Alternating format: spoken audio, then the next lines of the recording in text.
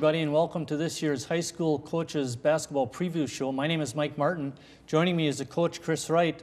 Chris, we got 4 coaches coming in. Why don't you tell our viewers who they're going to be? Well, it's the same as we've had for the last few years. We have Tim Schultz from Sheboygan South and Tom Desatel from Sheboygan North. And we got Todd Decker from Sheboygan Lutheran and Brett Flipsy from Sheboygan Christian. No new faces like in football? No, not this year. Now we're going to, at the end, we'll recap the Fox River Classic Conference season in the Central Lakeshore. We'll make our annual predictions, and we're going to step out right now. And when we come back, I'll have Todd Decker from Sheboygan Lutheran. So stay tuned. Let's not forget America's veterans. Log on to thankyouveterans.org and write a note of thanks to someone who served our country. A public service of Paralyzed Veterans of America.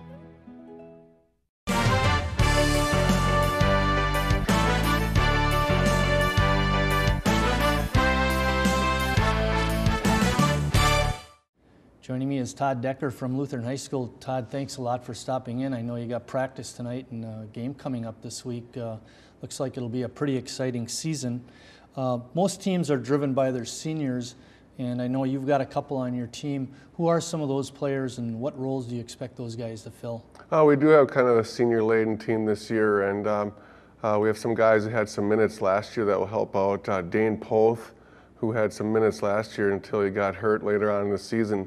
We're expecting big things from him. Carl Nimmer, a starter last year, he'll be back at the guard position. We have Jacob Wheeler, who's his game just has taken off. So we do have some seniors with Zach Jensema and Tyler Hasenstein, some guys coming off the junior years and that. So we are looking forward to those seniors. Now, I know another guy you have coming back is someone you're very familiar with. He's a junior this year, and that's your son, Sam. He's probably the best player in the area. Talk a little bit about him and his game. Well, Sam has grown so much from last year being at about 6'3", and now he's at 6'7", and the thing that's really helped us is that he still has those guard capabilities, and he can get out on the court, and that really helps us in trying to get our transition game going. And now with his size, we're going to try to mix that up a little bit and have him get down to the post area. And depending upon matchups, if we get those, then we'll put him on the outside, inside, and he can stroke the long ball, but we'll hopefully get some stuff inside this year too. Does he have any more inches left in him? I hope so. I hope so. I think some other people do too down the line, but I think so. He did grow so fast, but his shoe size just went up to the 14s now, and like I was telling, more money out of the yeah, pocket there you now. go. I was telling you, his wingspan is pretty incredible at the 6'11" too. So he can do some things for us, and God's given him a lot of ability, and he's such a hard worker. So we expect big things from Sam, and he just loves the game, so he gets after it. Now, let me take you back, way back when he was born. Jim Eisner told me this once. When his son Todd was born, the doctors were able to do some measurements on their legs and project how tall, and they came within, less than an inch of how tall Todd was going to be. Did you ever have any measurements like that done when your children were born, see how tall they would be? Well, that's funny. One of my best friends is our doctor, and he always was trying to figure those things out, and he was real accurate with John, our other son, and even Hannah. We got her involved with that, and he's a little bit short on Sam. I'm glad he made that mistake. So that's a good mistake. Yeah, it is. So, but yeah, it's incredible how he's growing, and now he's in the weight room getting bigger too. One of the things that as a coach you have to do is deal with different strategies by the other coaches, and I know with your son being such an outstanding player, most games, you're going to see different strategies to try and stop him. What have you seen in the past? What do you expect to see this year, and what do you do to counteract those strategies? I know it's a long question, but right, and it's a tough question, and but last year we saw it at the end of the season. There were some box and ones. A couple teams even went triangle and twos, and they're making the other guys on the team show what they can do. And I'm trying to challenge those seniors that you talked about a little bit earlier. Hey, this is your chance to show. And like I also said, we want to get in that transition a little bit, get up and down the court so we can't get those defenses lock in as much as we can with Sam. And so we've been practicing a little bit more with that this year. Experience from before, because John had the same thing. So it's not something that we've had, it's new, but it's difficult, and the kids have to learn how to read a little bit more than just a set play.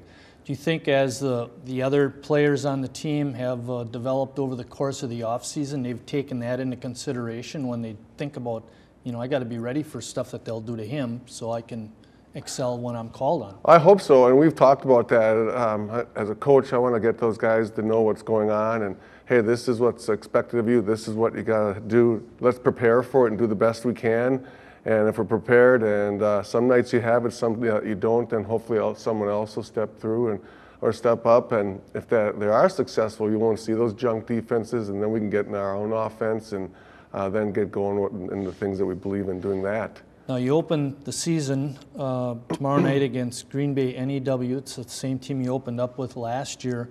When you play this first game, what are you looking for out of your team, as you play? And I think you have another non-conference game coming up before the season starts, regular conference season, I mean. But what do you look for in your team? Well, we just want to make sure that we execute. You can be on that practice court and keep on going and say, oh, we're set. But when you get against a good team like Green Bay NEW, which is state ranked and was at state last year, it's a good test for us. And we just want to make sure everyone's on the same page. And hey, give it their all. Just play hard and enjoy the game that God's given us, and then good things are going to happen, and it's a long season, and I like the challenge of that first game that we're going to have. Okay, last question, Todd. We got about 30 seconds left. How do you see the conference panning out this year? I know Christian should be pretty tough. It seems like Gooseburg is always at the top. How do you see it panning out, and where do you see your team fitting in? Well, every year it's getting better and better, and Gooseburg, Kevin does such a great job with his team, and I still think that's the team to beat. Howards Grove, with the new coach, they have a lot of talent. Ozaki, Isaiah does a nice job with them, and we hope to be in that upper 4 or 5 guys, and any given night you got to be going after it, and we hope that we can be with the best of them. All right, Todd, I look forward to seeing your team and watching Sam play, and when we come back, Tom Desautels from Sheboygan North will be in, so stay tuned. We'll be right back. Losing weight's a lot harder than gaining it, but with every step I lower my risk for type 2 diabetes and heart disease, and that makes every step very much worth the effort. Learn how you can help stop diabetes. Visit checkupamerica.org or call 1-800-DIABETES.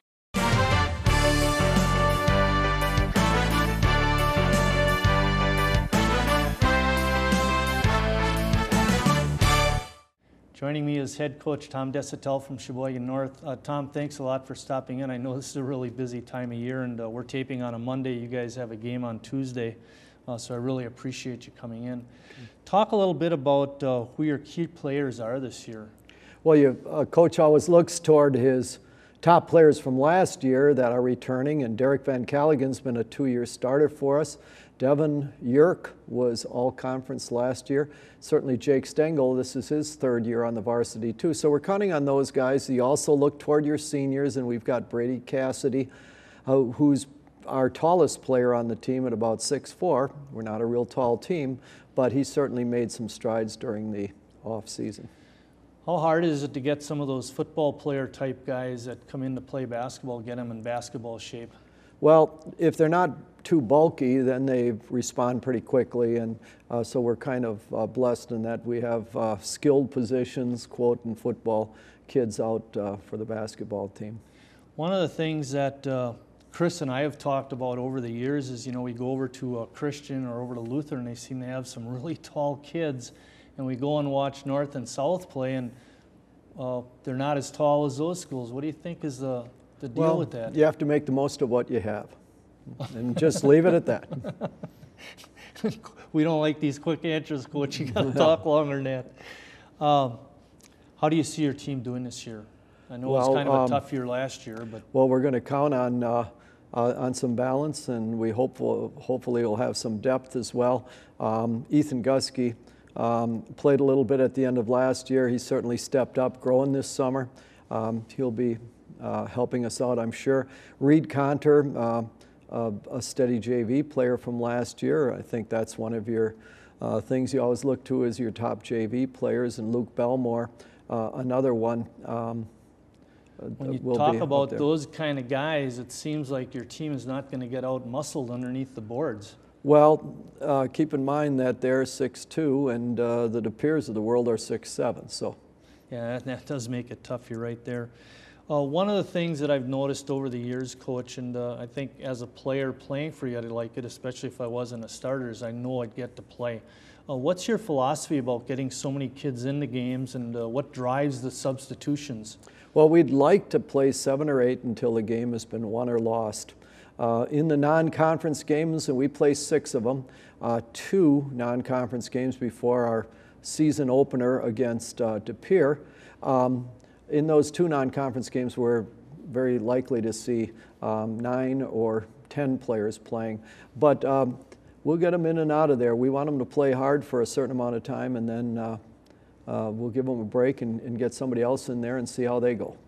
One of the things that I noticed on the schedule, and we had talked before you came in, was the idea of playing some very tough teams in your first 2 games. I think it's Verona and Homestead, which will be played by the time we get this broadcast. But what is your philosophy about and I know you've done this all the time, you know, you've always scheduled the best teams you can get in or can get a hold of. What is your philosophy in regards to playing hard teams early in the season? Would you rather play those games maybe a little later when your team is more accustomed to playing? The conference schedule this year calls us to play our 2nd conference home game in mid-January, January 14th. So you've got to... Don't get me going on that, Coach. Yeah, so we've got to get our some toughness to us and hopefully get some non-conference games that are at home. So we scheduled Verona. Verona was to the state tournament, Division I state tournament, 3 of the last 5 years. We played at their place last year. They're coming to us this year. After that, Homestead, certainly a power to be in all sports in this area of the state, and we'll have them on the road on Saturday. That's supposed to get us ready for our conference opener the following Friday. I know I was looking at the conference schedule with you and South, and there are a number of dates where both you and South are on the road, or both of you are at home the same night, and it makes it tough trying to set up a TV schedule. And I know a lot of the basketball aficionados in the community love going to both sides of town. Now they got to pick, so it's kind of a goofy schedule. 25th year since the state tournament championship team, and I was lucky enough to be a part of Chilton. But when you think back to that '86 team, what memories do you hold dear to you? It's tough for me to remember last year's team, but 25 years ago is quite a long way away. But they remember it, and I do remember the state championship as well as most of the successful teams we've had down the way. So we remember it. It'll be good to see some of those athletes. We plan to have a reunion. We're fairly certain of the date right now. We got out the first email to the participants and just trying to get a feel for when they can be back here. We hope that the Sheboygan sports fans that remember back in the day will have a chance to see them and ask them questions as to where they are and what they're doing and that sort of thing. So we're all anxious for that type of reunion. Well, I look forward to that too, and I suspect there'll be something in the paper when they're able to firm up a date. Yes, without a doubt, without a doubt. They've got to firm up the date by finding out which of these athletes can come back. All right. Well, Coach, thanks a lot for stopping in. I really appreciate it. When we come back, Chris Wright will be talking to Brett Flipsy from Christian. Here comes the monster, the Tickle Monster. Just imagine what a little time can do for your family.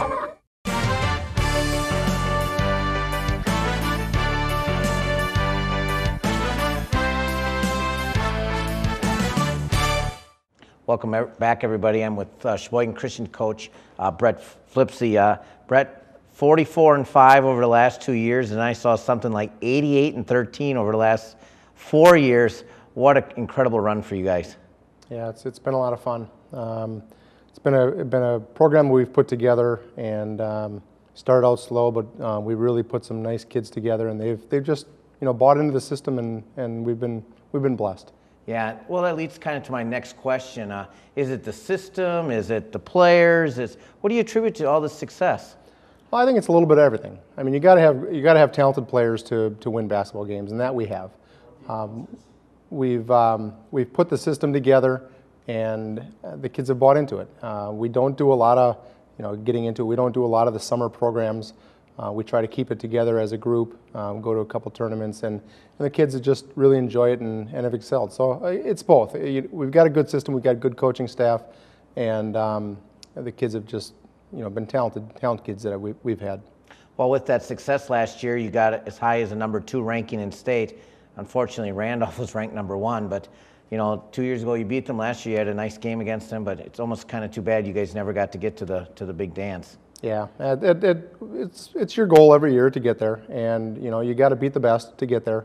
And it just so happens Randolph is a powerhouse and a quality program, and we've got to run into them, so we got to beat them. Yeah. So we were able to do that 2 years ago, just not able to do it last year. Yeah, maybe that sectional final was the state championship game, but anyways, you lost quite a bit from last year. There's no doubt about that. Yeah, oh, definitely. I mean, we're losing 4 starters. Any one of them, where it was able to carry our team last year. So, we did lose a lot, but just keep plugging along. We just use the system and get the kids, plug them back in. And with that, who are some of the kids we can look forward to this year?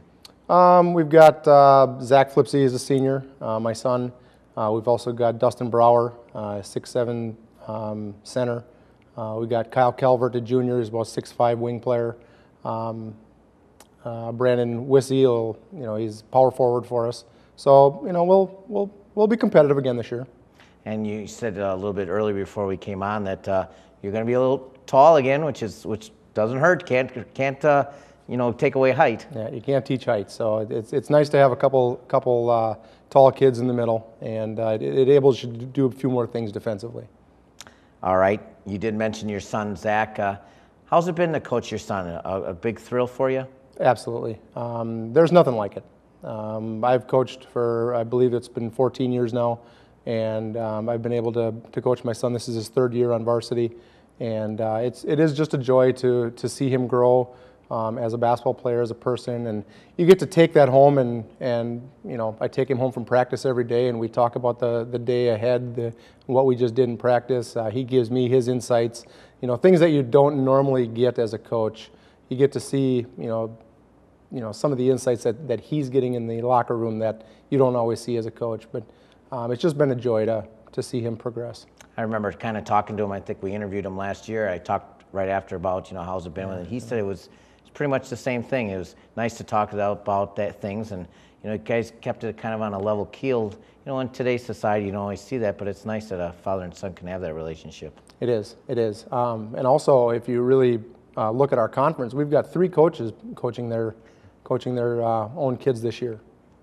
All right. I see Oostburg being really tough. I know they came up through the years and things like that, but I really see your conference this year is, maybe some of the bottom's going to move a little bit closer to the top, and I think some of the top's going to move down. I think it's going to be very competitive. Oh, definitely. There's some teams that they're going to have, if you look at it, some of the teams that were near the bottom the last couple of years, they're going to jump up and beat somebody, and people are going to question, how did you lose to those teams? But they've come along. We've got some excellent coaches in our conference, and you talk about the system that everyone has.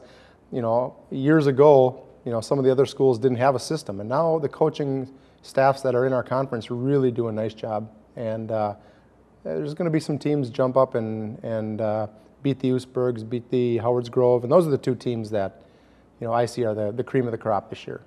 Well, I'm sure a lot of those teams too want to catch you guys as well. Hard to believe though, but this show will air later, but you guys start tomorrow already and start off with a tough component in Manitowoc Lutheran. And you guys ready? And how's practice been for you?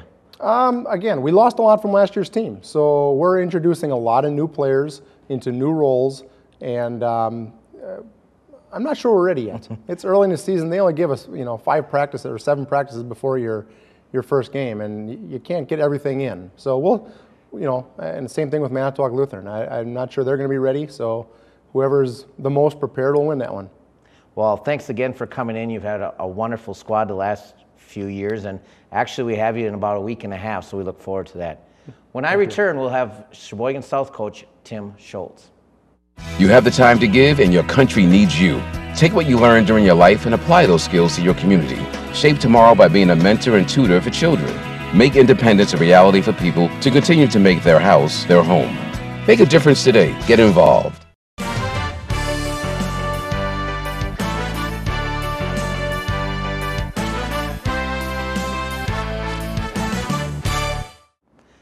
We're back here with Coach Schultz from Sheboygan South. Coach, final 16 runs, sectional finals last 2 years. It's always great to get to sectionals, and you had 2 chances to get to state, but you didn't win, but I mean, that's quite a run for you guys.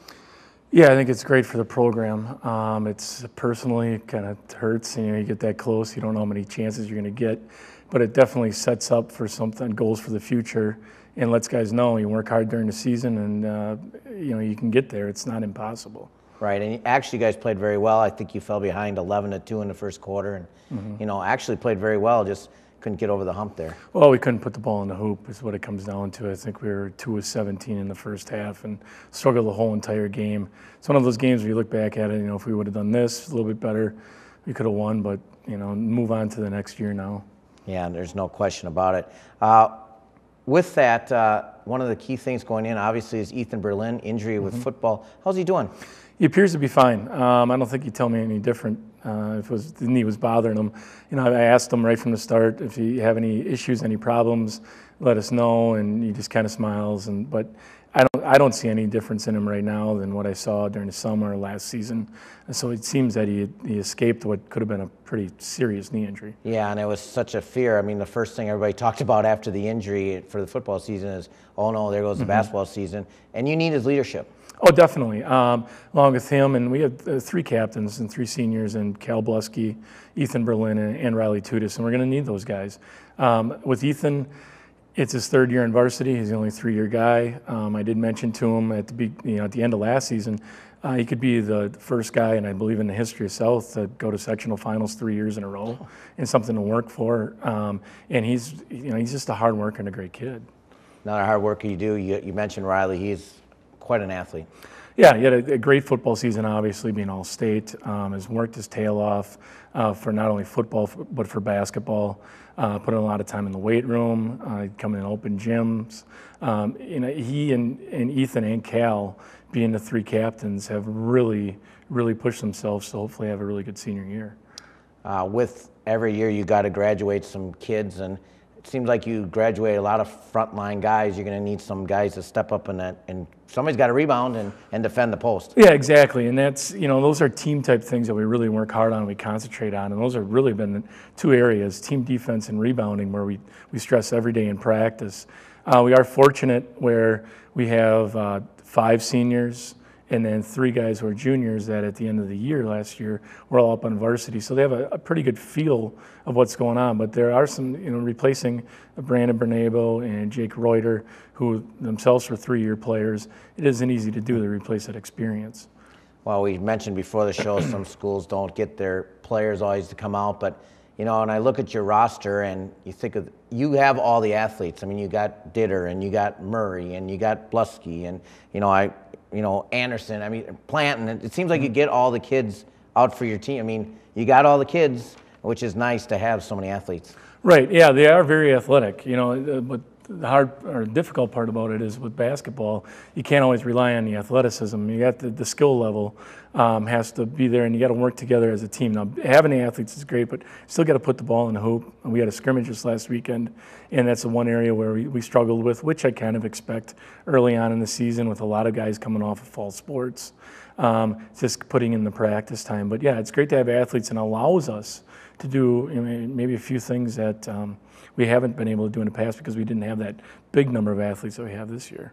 Well, some programs too, they play 6, 7 kids. It seems like you play 10, 11 kids. You get a lot of kids out on the floor to contribute, and it seems like, trying to figure out what they're going to do, and so then they work their way so by the 4th quarter they're ready. So you do play a lot of kids though. Right, definitely. That's my philosophy. If these guys are putting in the time and they're working hard, they deserve to be out on the floor. Now, obviously, some players are going to get more time than others, but we find ways to get them in. I think it's an enjoyment thing for the guys that they know that they're going to have a chance to play.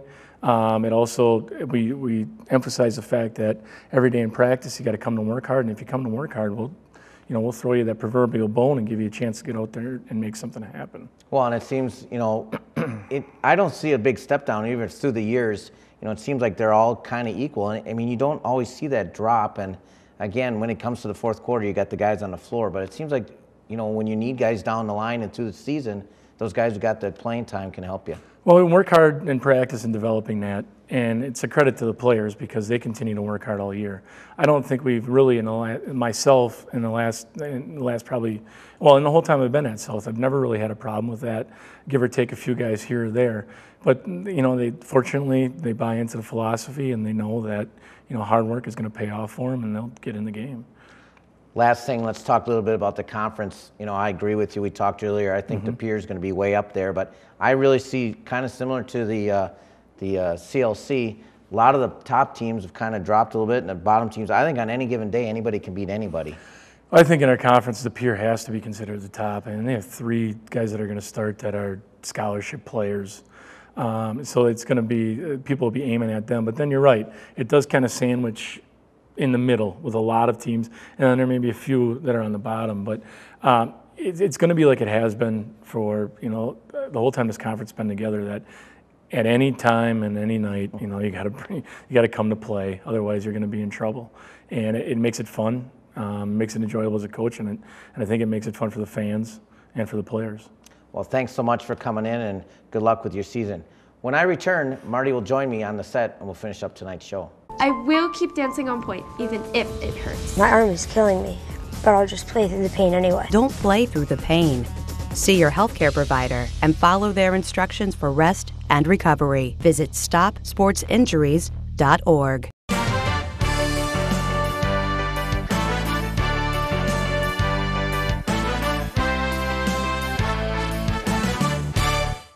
Chris, I think this is one of the best shows we've had since we've been doing this. The coaches are really outstanding in their interviews. Yeah, they get, you know, we like to hear about, you know, their different players, and it's, you know, it's nice for the community to find out who the guys are, so when they come out to the games, some names and things like that to watch for. Also, of the 4 coaches, 3 of those coaches have games. When we did the taping was a Monday, they have games on Tuesday, so they're giving of their time, that's for sure. Sometimes I wonder, these athletic directors and coaches, they give them 6 days of practice, 7 days of practice, and boom, you start on a Tuesday right away. Let's recap the seasons, the conferences from last season. First of all, the Central Lakeshore Conference. You had mentioned when you talked with Brett about their outstanding run, and of course, Oostburg always seems to be tough. Yeah, and last year, Sheboygan Christian conference champions last year, and they've been just unbelievable run, and I think that's going to come to a close this year, but, you know, enjoy the run while you got it, that's for sure. At least they had a run. Yes.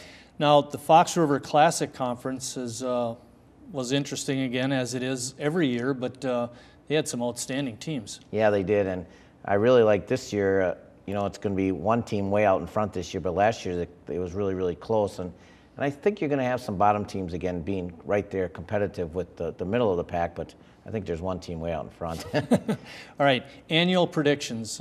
In the Central Lakeshore, I've got, since they're off their run, Christian not going to be nearly as tough, is Oostburg. Who do you have? Yeah, I like Oostburg too. They have some players that have played on the varsity since they were sophomores, and they've been together. You got the Keller brothers led there, and you know, that's a team to go out there if you don't, you know, if you have nothing to do on a Tuesday night or a Friday night, go out to Oostburg and watch that team, because that's going to be one of the best teams in the state. A lot of stability in their coaching too.